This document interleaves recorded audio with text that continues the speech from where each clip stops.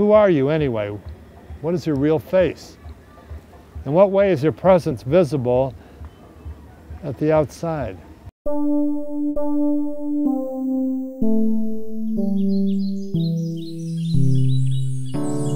I'd like to take some time right now to give you a story that was sent to me by a friend in Amsterdam. I believe that it's a kind of a microcosm of tinnitus and an approach to coping with what we all are affected by. It's called Talking to Tinnitus, the short story from Amsterdam. As far as I know, it's a true story. And this person has become a friend of mine through an exchange of emails, and we've never actually met in person. But as I've said earlier, we need each other, and we're all responsible for each other. And it might sound kind of trite to say that, but heart to heart, we all know that. Again, talking to tinnitus. Our path through the world of tinnitus continues with a camping trip in Europe. What is it like to live with constant tinnitus? Or as this friend calls it, tinnitus.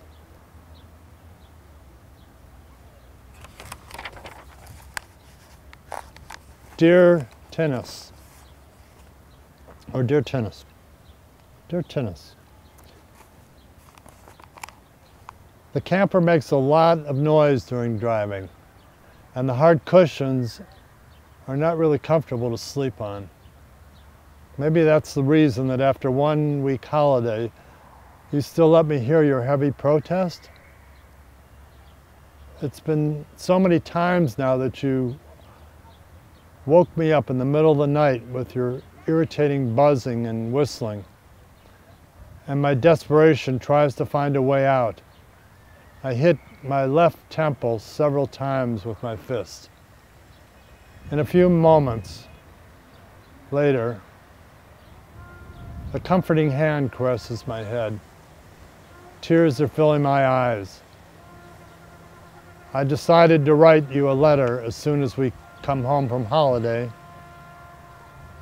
Perhaps that will be good for our disturbed relationship. I'm listening somewhere to a chauffeur. It's not the same with tinnitus. Anyway, going on. Fortunately, there are many good moments during a holiday as well. And feeling somewhat milder, I can contemplate with somewhat milder feelings about what I want to write to you about my life, which after your arrival took a turn for the worse. Although you're not on speaking terms right now, I will try to start an open communication with you. With that, I mean talking to each other without the intention to change one another. For years now, you have lived in rooms, but until about half a year ago, you were an exceptionally tranquil inhabitant. Only if it was very silent did you give a sign of life, and I hardly felt uncomfortable with you.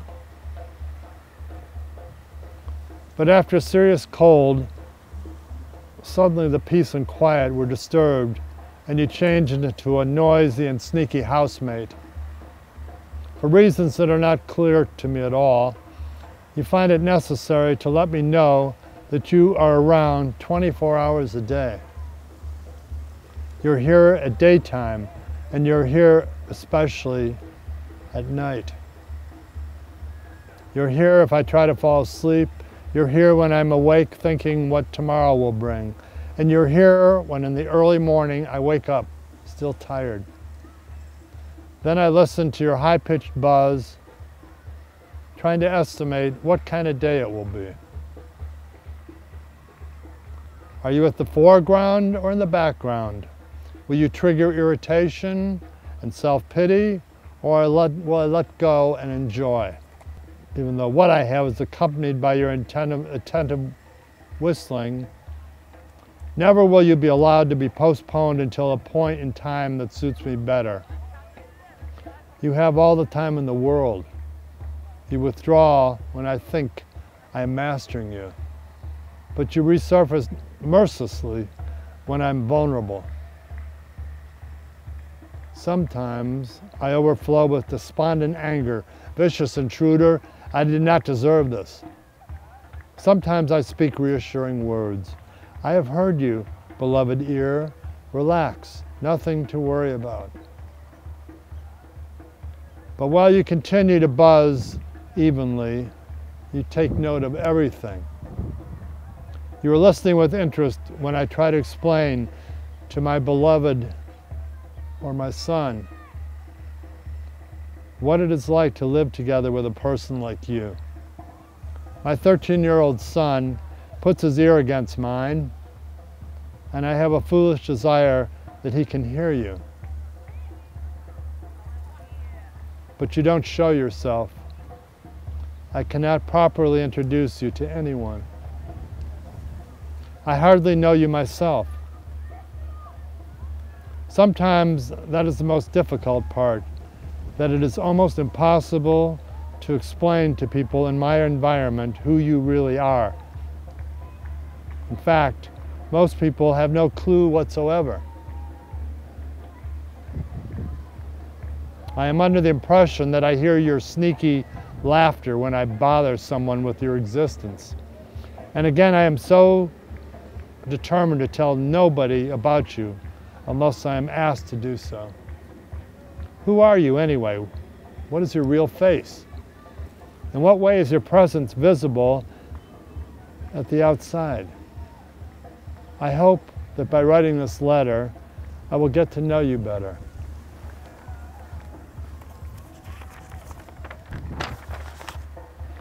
That would be a great help to reframe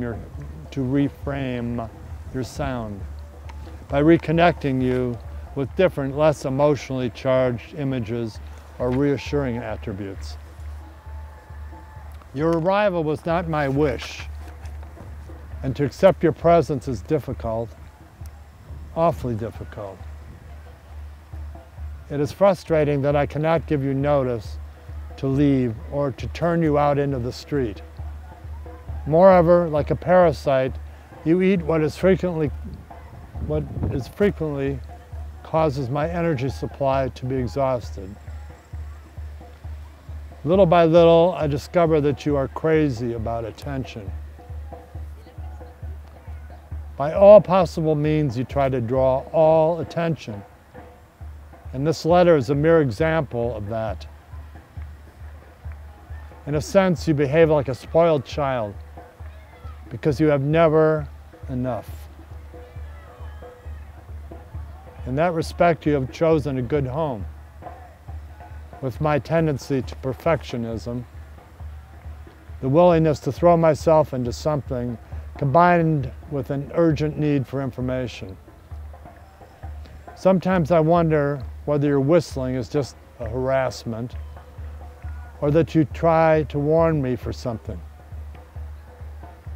I have discovered that when I am relaxed and have had a good night's sleep, you will withdraw most of the time. You continue to ring and to buzz, but at least you close the door. In that sense, you are a built-in stress gauge, and you urge me to search for relaxation as much as possible. And that's vital, because under your influence, I have even developed a cardiac arrhythmia.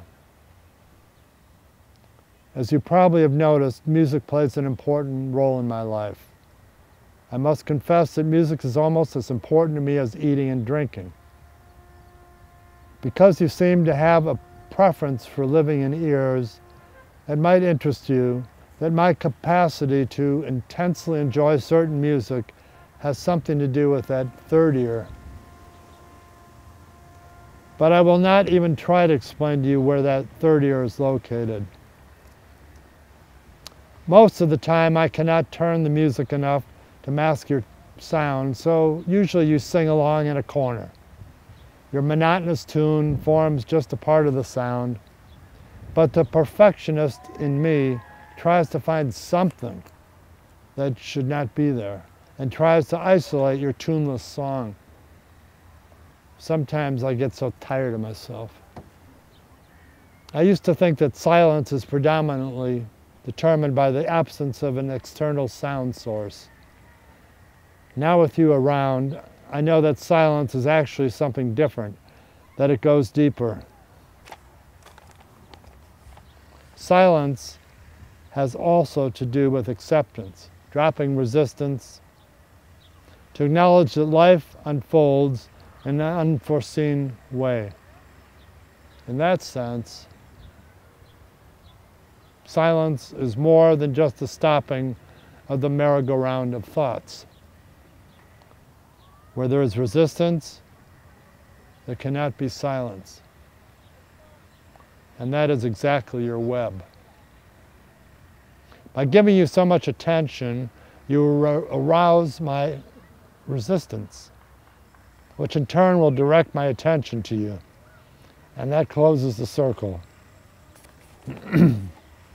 Nevertheless, I have known moments, however scarce, that I hear you indeed, but that there is also silence. And this is a new experience for me.